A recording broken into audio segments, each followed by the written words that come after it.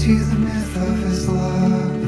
Come hell or high water, I would have stayed there for good, but they have their orders.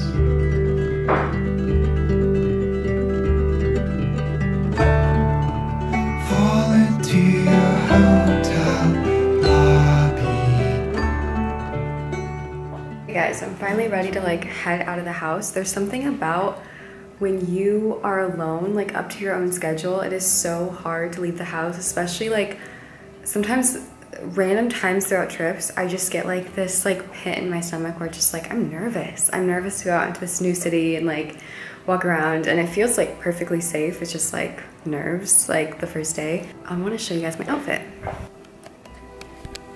Okay, I have this shirt that I thrifted in Portugal. I got it at a flea market. It's literally just like a men's dress shirt, but I thought it'd be like classier because my sister told me that I need to start dressing classier. These black pants that I got at Goodwill. Pink Adidas that my mom gave me. I'm gonna drink my tea and then we shall get going. Fall into your hotel lobby and dream of me. Fall into your hotel, baby, and dream of me.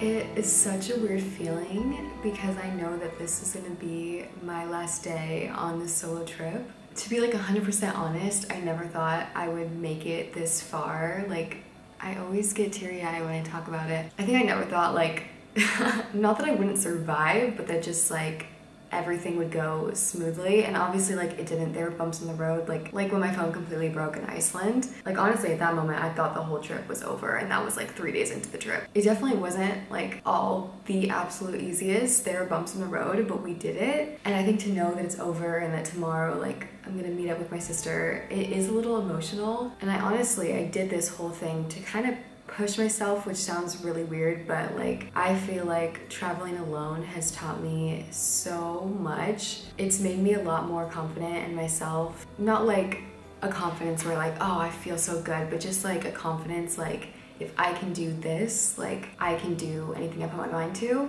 And I think that in my real life, when things go wrong, I kind of just throw it on my parents. Like if my car breaks down, I'm like, Dad, what do I do? And so here in Iceland, even when my phone stopped working, it was kind of like, okay, what am I gonna do? Because my dad is not here. He can't just magically fix this for me. And it was kind of that same feeling in Bali when it's like, when I was about to get robbed, it's like, okay, what am I gonna do about this? You know, like I have to find a way to fix this. And I don't know, solo traveling is not for everyone. Some people have told me like, I could never do that. Like, I just don't, that doesn't sound fun. And I'm not gonna lie and say it's like the funnest thing to be alone 24/7, but I also wouldn't trade it for like anything. I think I learned from this trip that I really love nature, and moving forward, like I would love my trips to be kind of centered around that. One of my favorite times throughout this trip is the bus and train rides where I can just watch the scenery.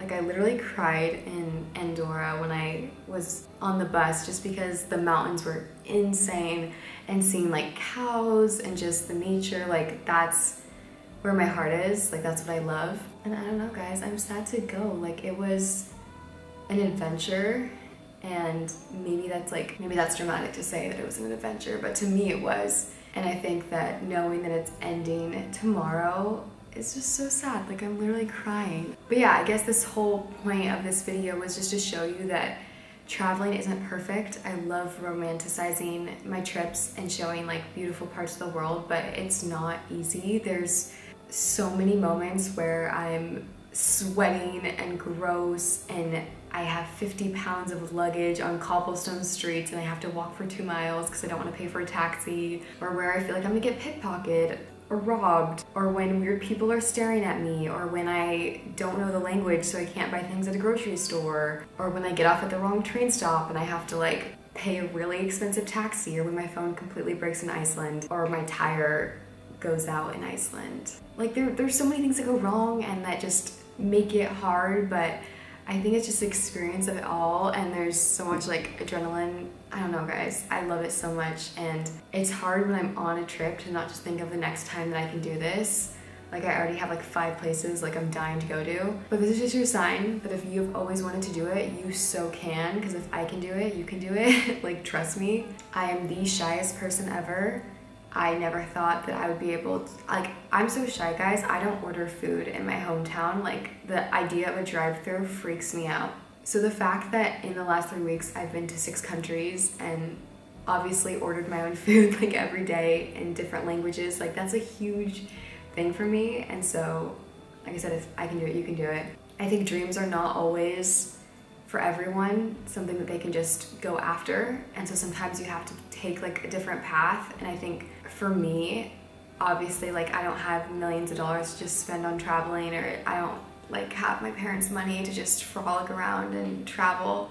So I had to work really hard in my teen years and save up, and now I can take these trips, and it's the best thing ever. Like, there's nothing I'd rather spend my money on. And I love you guys. I appreciate you for watching, and just know that if you want to travel, you can do it. And there's so many beautiful places out in the world, and like, oh my gosh, I wish that my eyes were a camera because there's so many beautiful places and you can't even capture it in the feeling on film, but they're out there, and getting to see them is worth every penny. And I love you guys.